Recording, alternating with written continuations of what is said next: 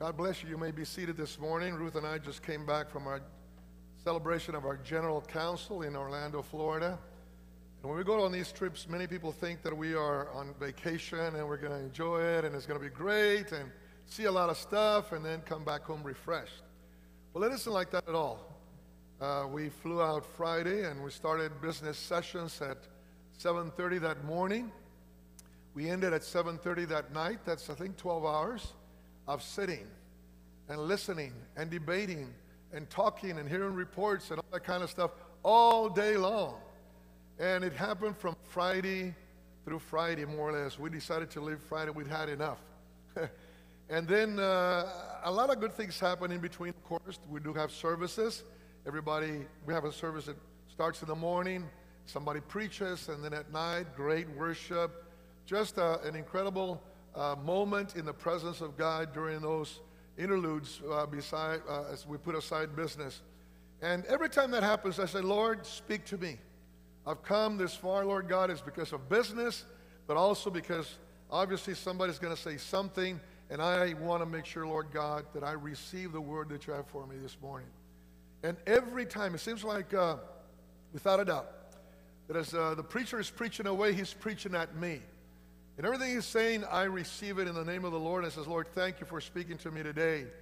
And many times it's been exciting to be able to just enter into the presence of God with thousands and thousands and thousands of people. I think we had over 22,000 in attendance, worshiping Almighty God.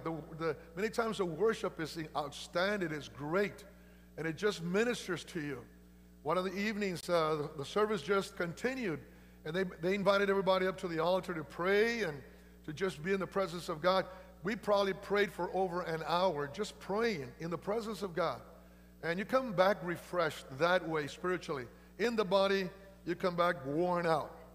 But we're glad we're back and be able to continue doing the work that God has called us to do. The church is still here, so that means that Pastor Danny and Pastor Marcus and Pastor Tommy must have done an all right job. So thank God that you guys are still here. Well, this morning I want to speak about an interesting little topic. We've been talking about methods of evangelism, but we've titled it, Love God, Love People, and Love the City. Love God, love the people, and love the city. I remember that I wasn't a pastor yet of TC or any church. I've never pastored another church. And the Lord put in my heart the little slogan, ministering to the needs of people. And I wasn't a pastor yet. I didn't have any real idea that I would be a pastor. As a matter of fact, I thought I would never be a pastor. But that's the slogan that came to my mind. And when I started pastoring, that's the slogan that we use for this church, ministering to the needs of people. And God has helped us to do it so many ways. I'm just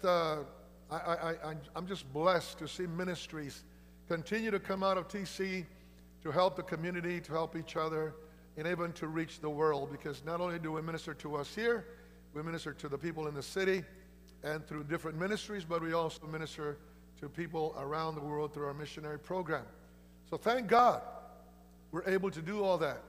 And I've always sought the mind of God to say, Lord, how do we do it? Teach me, Father, how do we do it? How do we do a better job? But I never thought that really kind of what God would want us to do is to go through some suffering and persecution to be able to do a better job of ministering to the world. As I look at the book of Acts, we've been kind of concentrating in the book of Acts, we see how this is really the picture. The church suffered a bunch to be able to carry out the will of God. We look at chapter 6 and chapter 7, talking about Stephen, talking about then the Apostle Paul or Saul of Tarsus, how Stephen had to suffer.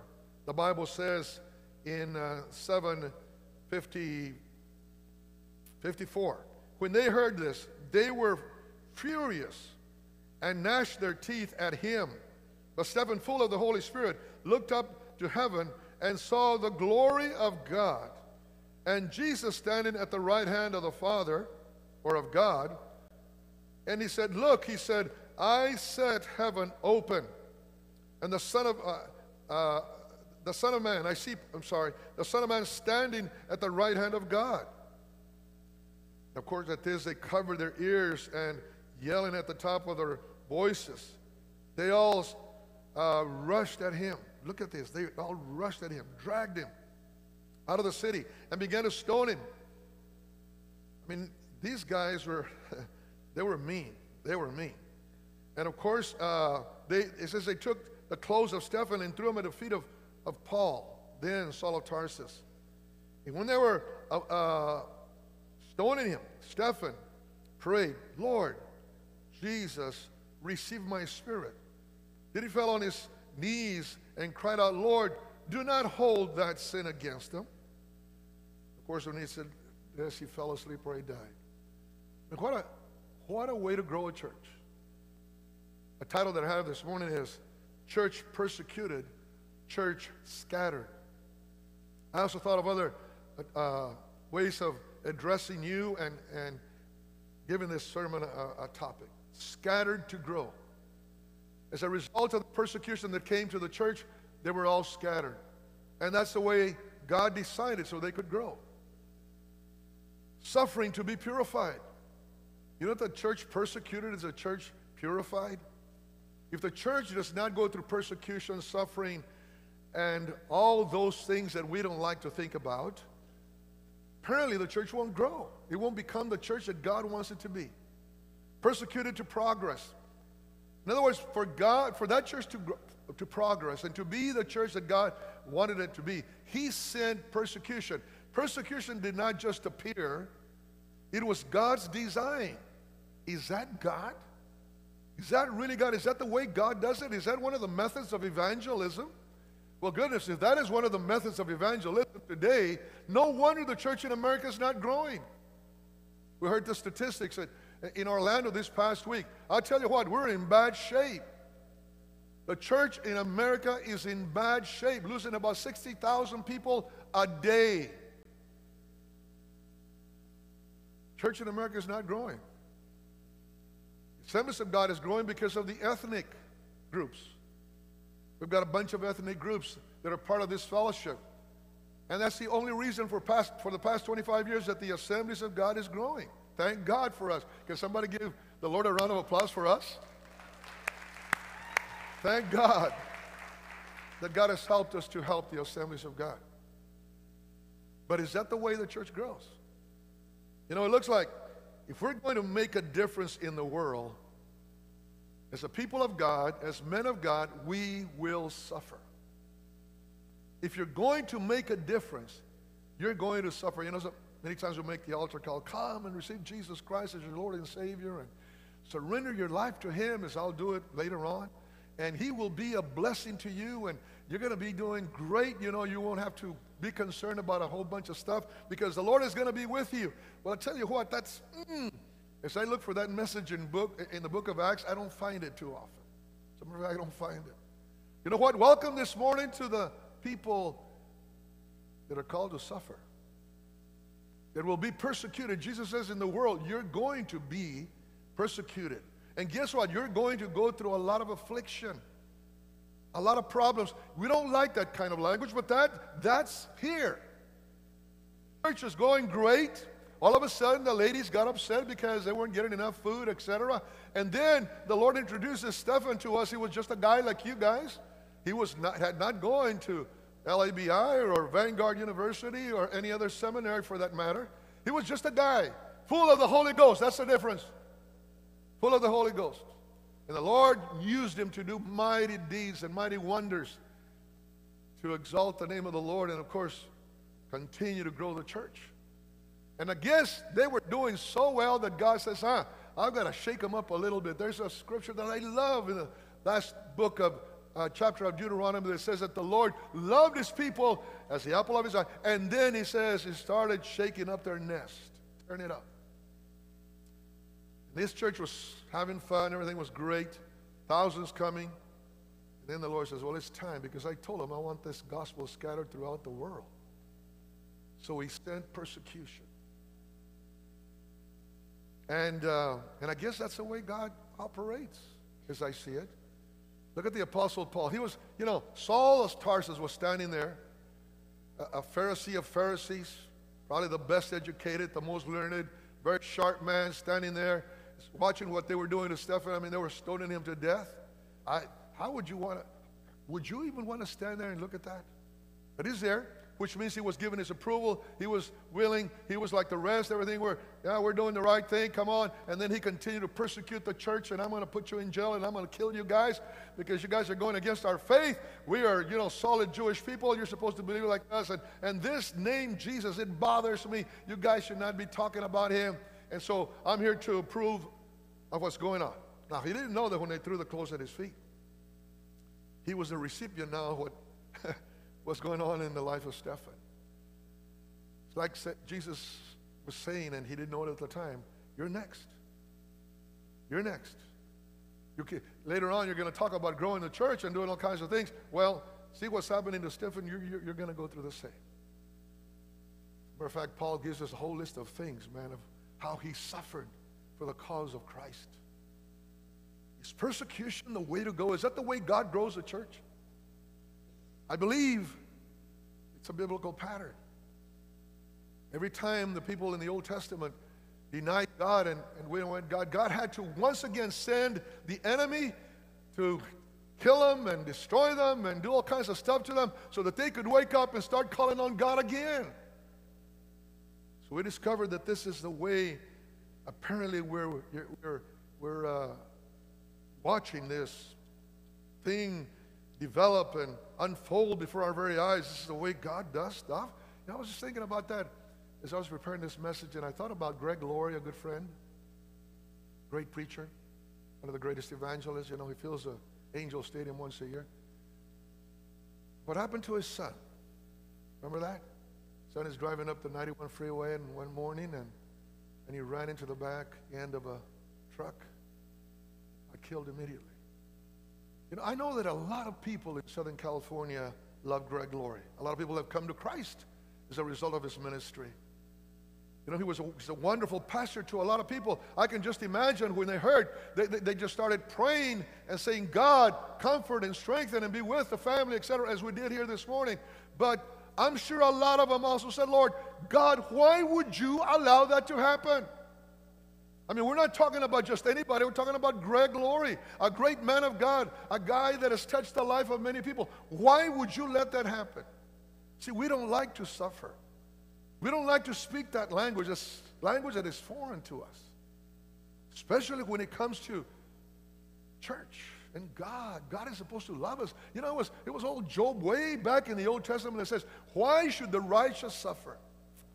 I think that's what we learned. We learned this language from Job. Job was a righteous man. He was a great man, the Bible says, and yet he has to suffer to the point that he was left with nothing. Even sick in body, and his friends criticizing him like, Job, something must be wrong with you. And probably some people started saying, hey, maybe something's wrong with Greg. Maybe because of him, he must have a hidden sin. There's those brothers and sisters that do that, that have that kind of language. They come and say, you know what, there's got to be something going on here because look what they're going through. What about Rick Warren? Great pastor, by many called the best known pastor in America. A man that has blessed pastors all over the world. All over the world. Yeah, where Rick goes and he's going to have a conference and you're able to get in there, you want to be in there because he's always got something to say. Something to say that is so important to you as a man of God that you can learn from it and you can bring it back to your church. Ruth and I were with him here a couple of years ago maybe, and we just enjoyed hearing him. He always has something to say that's important. They had a son, as you guys know. He had suffered for years with mental problems, emotional problems. They gave him this medicine and that medicine and this therapy and that therapy. He used to take him to preachers that pray for the sick, and he tried everything. And he'd come back the same. Wow. A man of God, man. Why have a son that has those problems? Why should he? Remember that story according to his mother, is that he called one morning and he says, I think today is the day. Now, to you and I, your son calling you in the morning, today's the day, you'd obviously ask, what about this day? She didn't have to ask. She knew basically what he was saying. And she starts calling everybody, pray for my son, and tells Rick, and let's pray, what do we do? And let's go to the Lord. I can just imagine this precious couple going to their knees and crying, Lord, please be with them now. Don't let the enemy take over here. Don't let him have to go through something like that I think he's got in mind that he should not do. Started calling. Finally, he didn't answer the phone, so they drove over to his apartment, knocked on the door. He would not open the door, and nothing, and called the cops, and they came and opened the door and went in, and sure enough, he'd taken his life. Church persecuted. Church scattered. Church growing. Church purified. Church progressing. Wow. Is that the way the Lord does it? I'll tell you what, yes, I've studied the life of so many that have suffered tremendously. I think about Gigi Avila. Many of you don't even know who that is, but he was one of the greatest Hispanic evangelists from Puerto Rico. Daughter gets married to a man, and one year he decided he didn't love her anymore and killed her, stabbed her 38 times. Gigi Avila made a trip to Florida to see the man in prison and just to tell him, I forgive you. One thing about all these guys, they continue to minister. In spite of what they've gone through, Rick and Greg and everybody else, the great Oral Roberts, his son commits suicide, all over the place. One thing that I remember that Rick said that just blew me away is the year 2013 was our worst year, but it was our greatest year. Worst year because my son committed suicide. Didn't go to church for 6 months. Couldn't. I remember receiving an invitation to be there on the day that he was going to start ministering. And of all Saturdays, I was busy. Just to support him, just to be with him. But he says it was the greatest year. Because I saw people come around me and my wife and love us, hug us, kiss us, encourage us, support us. The greatest year of my life. Kind of doesn't make sense. I'll tell you what, this is the way these great men and women of God just receive the message. Yeah, God, it's been the most awful day in my life, but I don't turn you loose. I don't turn you loose. I hold on. Lord, I don't understand it, but we're going to make it. We're going to make it. Can you imagine this man, Stephen, a great man of God, mightily used of God. I mean, stone after stone. How could they do that? And finally he's dead. Guess what? I can just imagine the burial and saying, you know what, it's over. This is absolutely ridiculous, man. We don't have to go through this kind of stuff. Next time it's going to be you. Next time it's going to be me. But, no. You know what? The Bible says the church scattered. That wherever they went, they ceased not to speak about Christ and Him crucified. The Bible says that they filled the city with the name of Jesus. First Christian martyr. I just like, maybe the Lord has a sense of humor.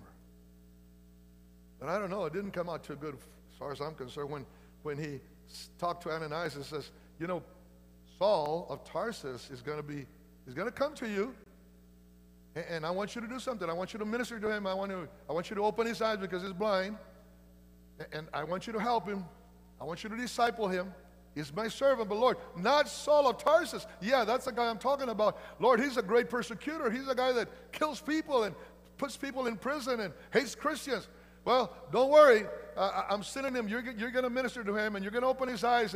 But tell him that I'm going to use him mightily, but it's going to cost him a bunch. Have you ever heard God tell you that? Have you even considered that you would suffer for Christ?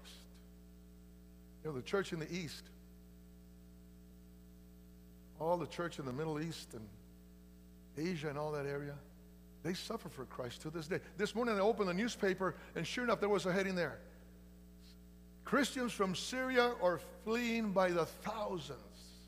Christians are fleeing by the thousands because they're afraid they're going to be killed.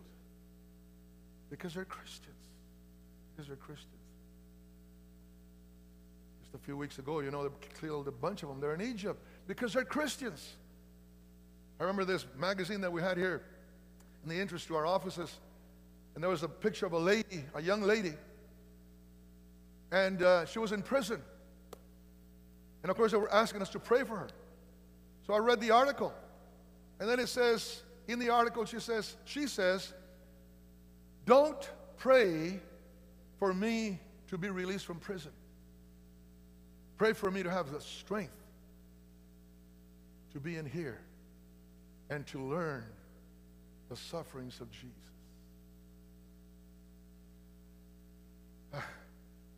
That's the kind of stuff we don't understand anything about. I have people that come to, Pastor, my son's in jail. Pray for him. Do you have a lawyer? Do you know somebody? Pray for him. I've got to pull him out. He's a good boy. Oh, yeah, he's in jail because he's a good boy. Many times I feel I tell him, he's in there because he deserves it. Leave him alone. He's in a good place. No, I've said that more than once. I have said that more than once. I told the sister or the brother, leave him there. That's the best place for him. We don't want to suffer.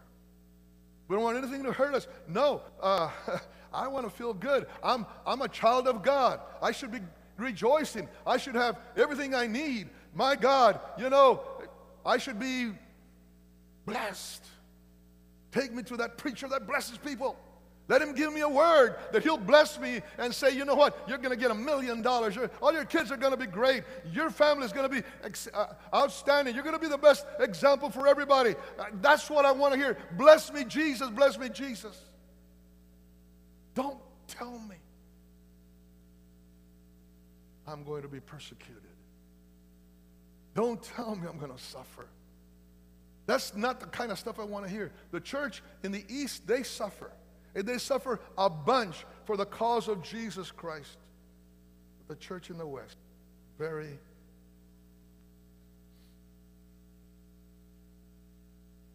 You know that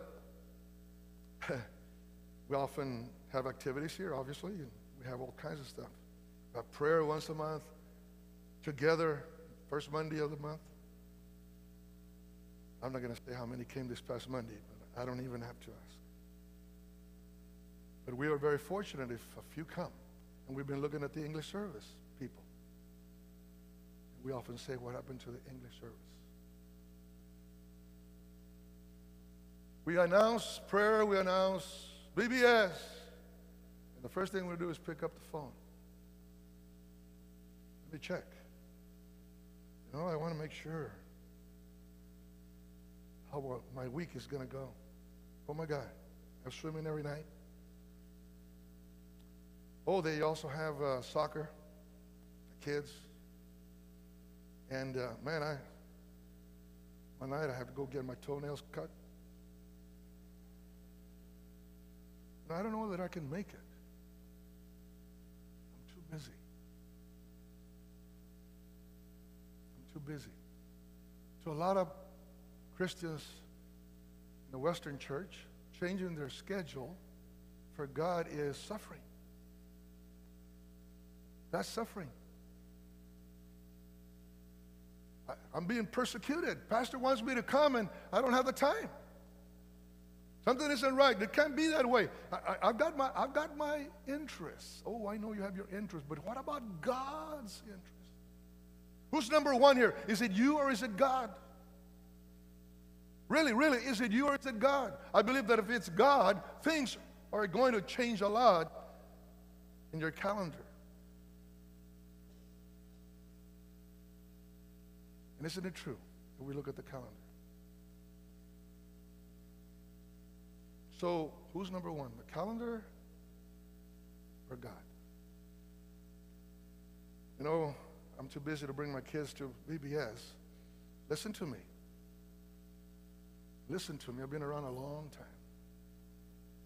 But there's days you're going to be crying your eyeballs out because your kids are all messed up. So you don't want to suffer. You don't want to be persecuted in your language. You don't want to go through that kind of stuff. You just want to have life and enjoy it and everything be fine. Don't bother me too much. Leave me alone. I'm doing great. I go to church on Sunday morning, Pastor, for an hour and a half. And guess what? I'm feeling great. Yeah, the reason you feel great is because you released a little bit of the guilt by coming to church on Sunday morning. And I did what is expected of me. Just wondering, is that enough? Is that enough? Well, when I was a kid, that every time the doors opened in their church, I was there. Not because I wanted to. I was just like the kids today. I was just like you guys. No, I didn't want to go to church. And they had Bible study for women. Oh my God, boring as all get out. Then they had prayer night. Oh my Lord, a bunch of viejitos praying. I'll tell you what, right now, in parenthesis, thank God for those viejitos that pray.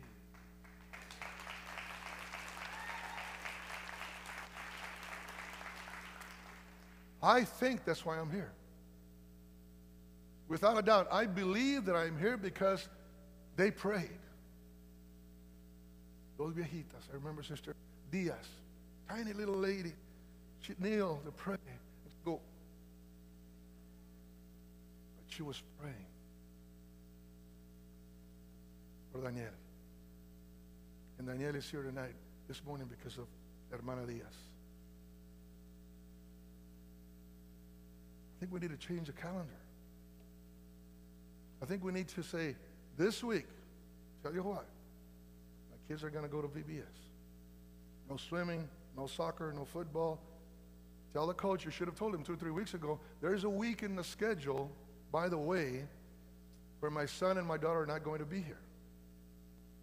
You should have told that to your coach 2 or 3 weeks ago, 4 weeks. He might have told, well, I'll tell you what, then they're not going to be part of the team. We'll tell them, I'm sorry. But they have to go to VBS.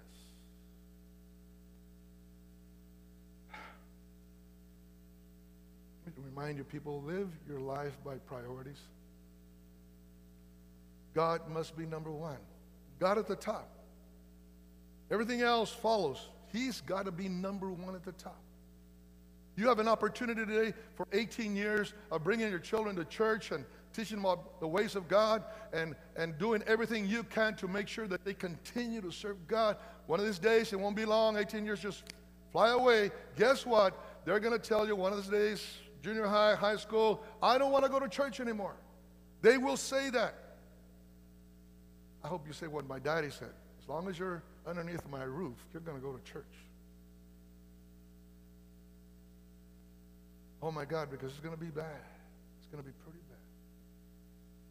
Live your life by priorities. They filled the city with the name of Jesus. They cease not to preach Christ. I think we have forgotten the condition of the soul. It comes down to that. I think we have forgotten the condition of the soul. We have forgotten that the soul is lost. Your kids are lost unless they come to Jesus. They're lost. And if they're lost, they're condemned. They're condemned eternally. They will not be in heaven with you. You will not have the joy and the blessing of being able to receive them when they enter the pearly gates. No, you will not, because they will not serve Jesus. And the only way to heaven is by receiving Him as Lord and Savior and by following Him. Didn't Jesus say, if you're going to be my follower, you're going to have to pick up your cross, not put on your crown, not enjoy the blessings, not feel great because you got salvation. If you're going to follow me, you're going to have to pick up your cross daily. Hey, that's persecution. That's suffering. That's what we don't like to hear. Then you can be my disciple. Wow. then you can be my disciple. In other words, what I'm preaching about is simply this: the cross before the crown. The cross before the crown. The crown doesn't come first. The cross comes first. So I'm inviting you this morning to become a part of the company of the persecuted. Part of the company of those that will suffer, will go through tribulation. Would you bow your heads in an attitude of prayer? Oh, thank you, Jesus, for speaking to us. Thank you for Stephen, and thank you for Paul. Thank you for these great men of God. Thank you for the testimony, Lord, that they have left for us, that they continue to serve God in spite of circumstances. I want to invite you to receive Christ. I want to invite you to this morning. Say, Lord, okay, here it is. It is what it is. I know who I am, Lord, and messed up and all that kind of stuff. But, Lord, I do want to give my life to you. I do want to serve you. Maybe you're going to do this for the first time because you've never received Christ. You've never given your life to him. Or maybe it's, you gave your life to him, but all kinds of stuff has gotten in the way. Things that you've criticized, things that you don't like, things that are not going the way you think they should. You've developed this kind of an attitude, this kind of a spirit of being judgmental. And you find yourself today being more like the world than like him. You don't want to suffer. You need to come back. Thank God there's a scripture that says that God loves a backslider. There's a scripture that God says that he loves a backslider. You know what? He knew we were going to be a bunch of backsliders here and there. But he loves you. He loves me. He loves us with everlasting love. You say, Pastor, I don't understand everything, but I tell you what, I do understand that he loves me and that he cares about me and that I should surrender my life to him. And if you have not, would you raise your hand and let me pray for you? That's all you have to do. Let me see your hand. Let me take it before the Lord in prayer and ask God to come into your life if you haven't done that. And just get rid of all the sin in your life.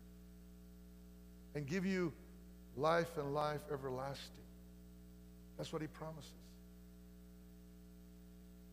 So if you want me to pray for you, please raise your hand and let me say, God bless you. Somebody else? Yes, God bless you. Somebody else? I just want to pray for you. Ask the Lord to come into your life. Yes, God bless you. Maybe you'll raise your hand now and say, you know what, Pastor? Man, you spoke to me today. I got it. Thank you. God bless you. I received this message. It spoke to me. I've been kind of serving the Lord. Yes and no. Yes and no. But I think I need to get back to God. I need to come back to him. Would you raise your hand?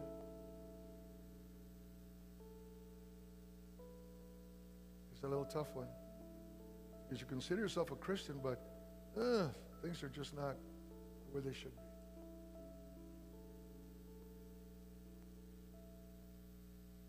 Those of you that raise your hand, would you put your hand over your heart, right where you're seated, and repeat these words after me.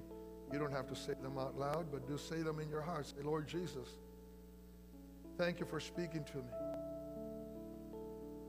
Thank you for reminding me that there is a cost when it comes to following you. Thank you for reminding me that if I'm to grow, I'm going to be persecuted. If I'm going to be purified, it's going to cost me something. Thank you for reminding me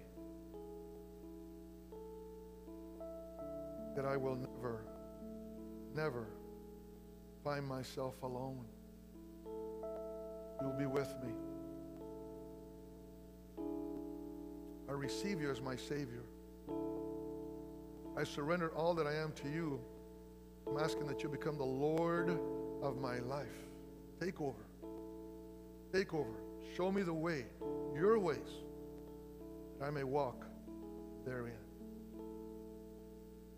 I confess with all of my heart that Jesus Christ is my Lord and Savior.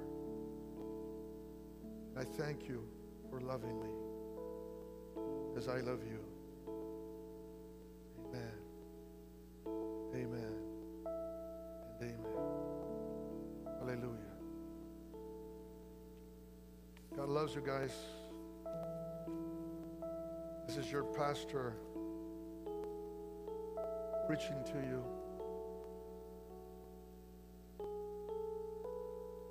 But I consider the most important message of the day because it comes from the Word of God. Because God set the examples for us. God continue to work in your life. Amen? Praise the Lord. Let's honor the Lord this morning.